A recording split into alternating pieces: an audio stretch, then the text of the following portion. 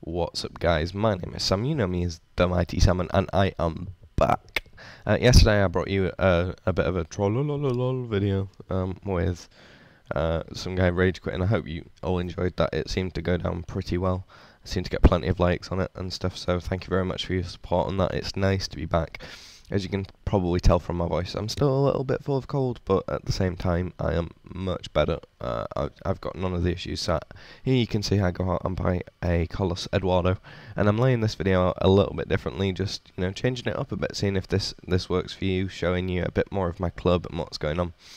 I think it gives you a little bit more insight into how I'm actually managing my team and stuff, rather than just showing you the matches, because I think the gameplay can get a little boring and you actually want to see what's going on.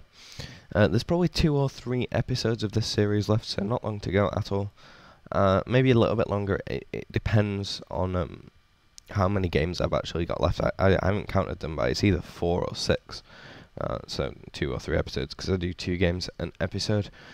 So after this series is finished, I'm really excited to bring you guys my Road to Million again, but in a completely different format. What I'm going to be doing is on a Tuesday and a Sunday, I am going to be bringing you a video showing you the players in my club that I'm using.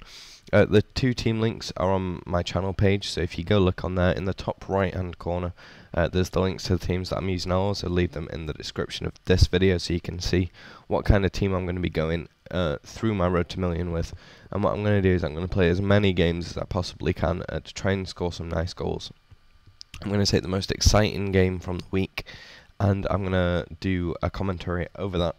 I also might bring you a live commentary once a week if I have time, but it's really important that kind of my family's not around for that, because I do play on my Xbox in the front room, and so if my family is around, it makes it very, very difficult to live commentate. So let's go and look at this game. This guy's got a full chemistry US team, all non-res, but I was worried, not going to lie. He seemed very confident with them. He had a higher star rating than he should have done, and as you can see, in the 23rd minute I do concede. This left me a little bit worried, but at the same time I wasn't too worried, because I had broken this guy down a couple of times, and as you'll see here, I do break him down with Obafemi's superior pace to his bronze players. That's all this is. He cuts inside with a nice little step and nice finesse. I'm going to spoil this game. I actually do lose, and there's one more game that I lose throughout the series, but I can't remember which game it'll be. And that is partly the reason why this Road to Glory is so short, because I didn't really enjoy playing Russian League at all.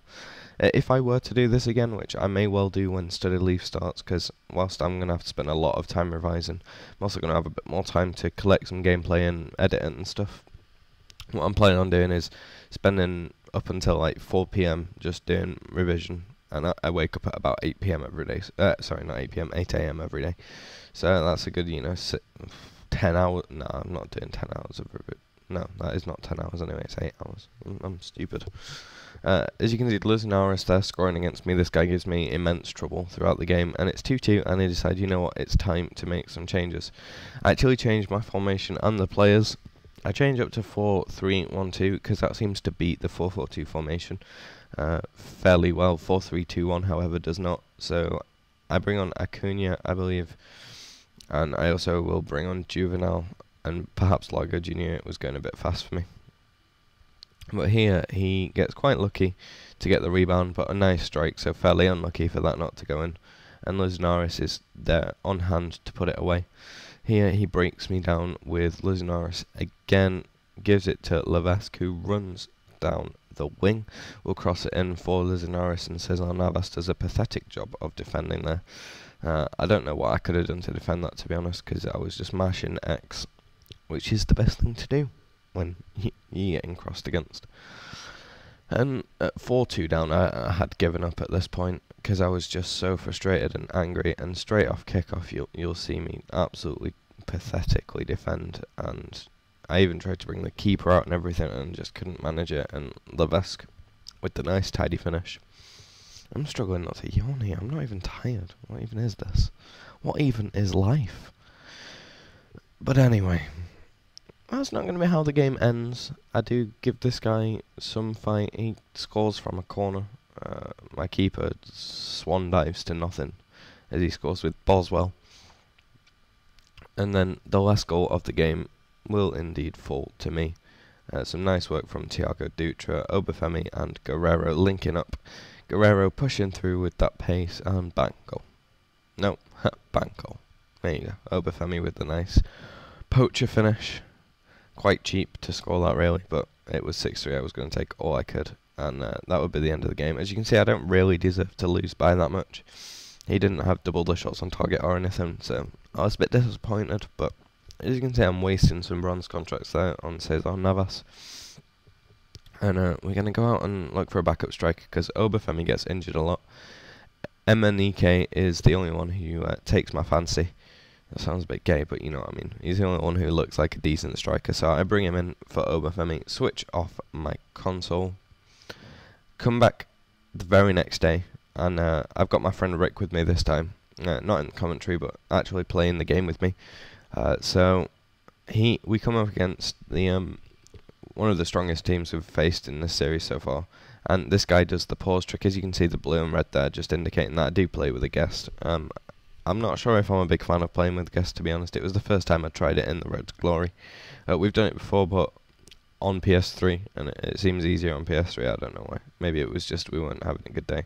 But he over-celebrates with Neymar, which is a dick move and definitely a way to get me pissed off. And at this point, I was like, right, let's get back into this. And a nice lob-through ball to Emenike and Rick, who is playing as blue, I am red. Really tidy finish there, nothing to complain about at all.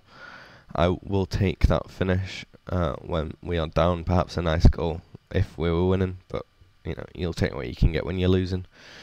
Here, this guy tries some passing from his free kick. He gets tackled by, I believe that was Juvenile.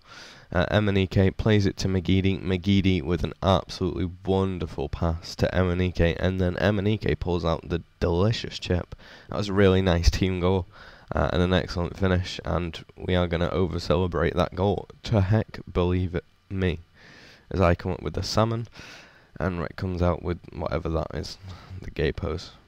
Look at the team, they're like over-egging it, aren't they? And at this point we thought he'd rage quit, but he actually didn't. The game just started to lag. And it really annoys me when the game lags, because I've got a massive internet connection. It's amazing, and it's definitely just other people. And here this guy pauses it again, gets it from Podolski to Neymar, Neymar to João Moutinho, and that is almost lights out on us. We were pissed off at that point, but we will not give up.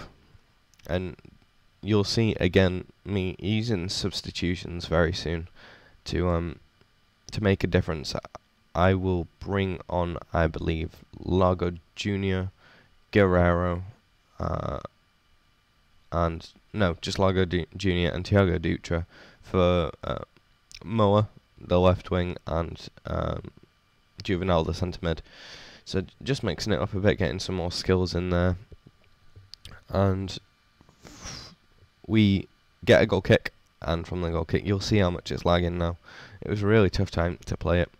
We head the ball from the kickoff, and Lago Jr. goes big with the half volley. A really nice finish on his stronger foot.